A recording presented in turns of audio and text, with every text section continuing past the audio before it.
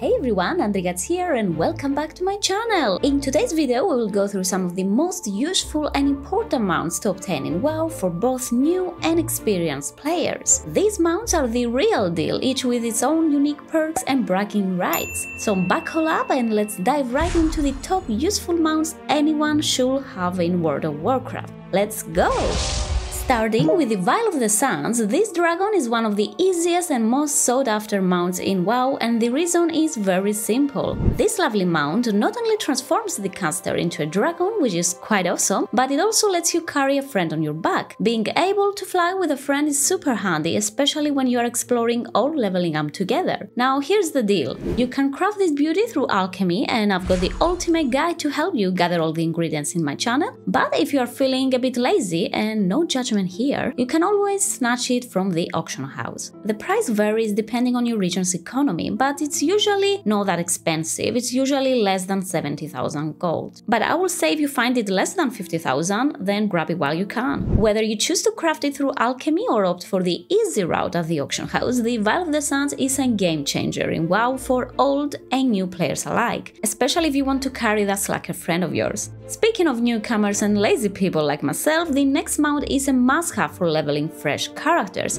and obviously I'm talking about the Chauffeur Chopper. This unique mount stands out as the only one usable from level 1, making it extremely helpful until you hit level 10 and gain access to faster ones. While not as speedy as ground mounts, it substantially cuts down on your leveling time, so that's a big win. The Chopper is a reward for completing the achievement Heirloom Hoarder, earned by acquiring 35 heirlooms. If you want to buy heirlooms, you can do that from NPCs in Orgrimmar and Ironforge. This mount is a real game changer for both newbies and veterans alike, and especially if you're planning to make more alts in the future, you should definitely have a look at this. To stay on the topic of leveling and time efficiency, having at least one aquatic mount comes real handy when you have to go underwater. It doesn't happen very often, to be fair, but sometimes during quests or exploration you have to go in water, and having one of these can make it much more bearable. These mounts are designed to move swiftly in water, so it's very handy to have at least one. While there are several aquatic mounts to choose from, I highly recommend focusing on the Aurelids, and here's why.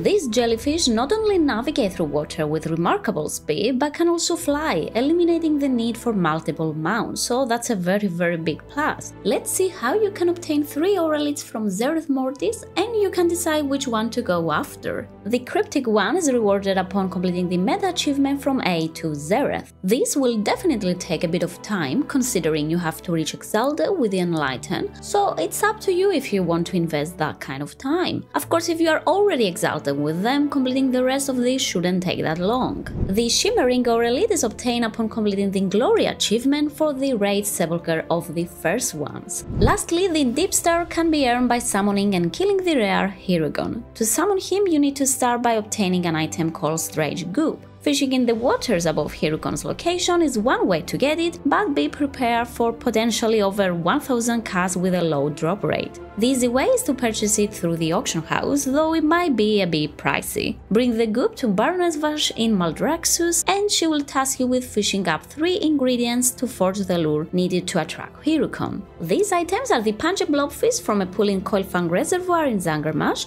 Flipper Fish from a pool in Zinajar in Najadar, and Cold Clutch Vine looted from the ruins of Vashir in the Shimmering Expanse. Then return back to the NPC to Baroness Vash with these items, and she will create the Aurelid lure. Head back to the original location of Hirugon in Zereth Mortis, and if the rare is up, you can see it from the minimap, you will now see an Aurelid pool just above it. Fishing in this spot will bring Hirugon to the surface, allowing nearby players to attack it. Now should be an easy kill compared to back in the day. The player who summons the rare has a guaranteed chance to loot the Deep Star Aurelid, whilst others have a much smaller chance to get it. And obviously it doesn't have to be an Aurelid. These were just some mere examples of easy mounts to get that both fly and swim fast, but of course there are more choices. The Wanderer's Wave Whisker is another example that comes to mind. This mount is given as a gift from purchasing the 6-month or 1-year subscription to WoW. And if I'm not mistaken, it's also sold individually. I will say this is the easiest mount to get with the least amount of effort, but it requires real money, so it's up to you. No matter which aquatic mount you decide to go after, having at least one of them in your collection is a handy asset. Let's dive into the next game-changing mount, the Sky Golem. This mechanical marvel is a fantastic choice for herbalists. It lets you pick herbs while staying mounted, never having to set foot on the ground. It's crafted by engineers or available to buy on the auction house. No more constant dismounting and mounting up again, and yeah, I will say it's pretty convenient, especially for everyone except druids. Not everyone with Herbalism is a druid. Well, some people do make mistakes.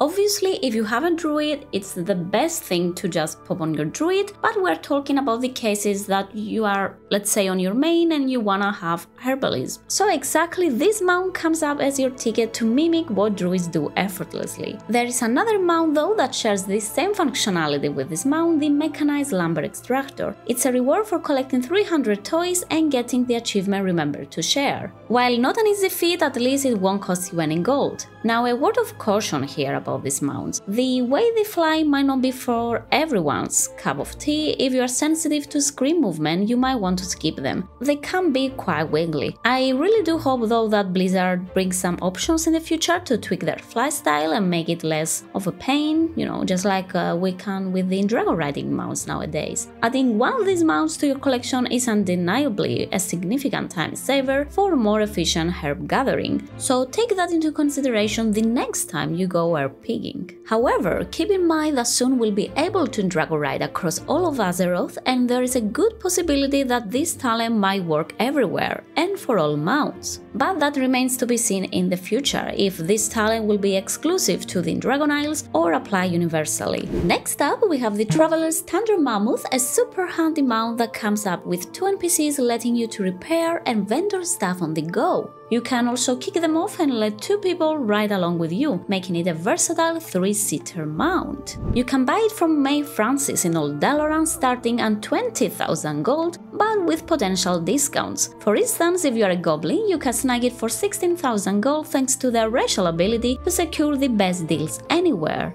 It's pretty budget-friendly mount, especially for new players, and definitely something you will want to have. However, if you've got more than 100,000 gold, you might want to save them up for the upcoming mount, which does the exact same job but with one additional feature, a Transmog NPC. And that's right, I'm talking about the Grand Expedition Yak. Not only does it handle repairs and vendoring, but it also comes with its own Transmog NPC. That's so cool, right? No need to Hearthstone back to the city every time you put on a new gear, just summon the Yak and boom, you are done. Even in raids or dungeons. It's available for purchase from Uncle Big Pocket in Canlai Summit with a price tag of 120,000 gold. Unfortunately, Big Pocket lives up to his name and there are no discounts or any special treatment for goblins or anyone else. While this mount isn't an absolute necessity, as you can always stick with the much more affordable Mammoth, however, this ensures you'll always look your best, and that's a big win in my opinion. And brace yourself, because if you thought the Yak was a splurge, wait until you see the final mount I have on my list, which is none other than the mighty Caravan Brutosaur in all its glory. This colossal beauty not only handles repairs and vendoring, but also features an auctioneer, essentially turning it into a mobile auction house. You can even say this is a dream come true for any farmer out there. No more unnecessary trips back to the city to check or list your auctions. If you stumble upon an item, you can just throw it on the auction house right away. Need to grab a flask, potion or Ventus rune in the middle of pools? Well, Longboi is here for you and everyone can use it.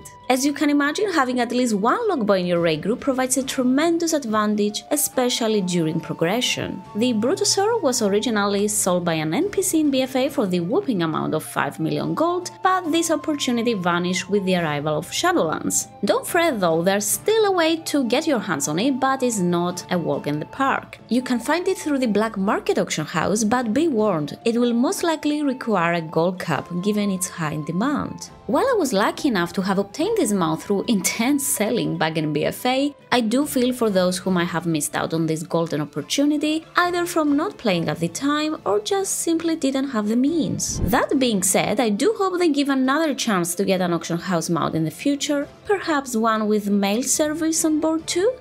Just food for thought, Blizzard, in case you happen to come across this. And yeah, that's all guys, these are my top utility mounts in the game that I just can't get enough of. If you are looking to ease your way into WoW, these mounts are the real deal, so start working on them right away. As always, thank you so much for watching my content and drop a like if you have found this video helpful. Make sure to subscribe and ring the bell. You can also find me over on Twitch at twitch.tv/AndricatsGames, where I'm mostly streaming World of Warcraft. Good luck with whatever you're doing, and I will see you all on the next one. Bye!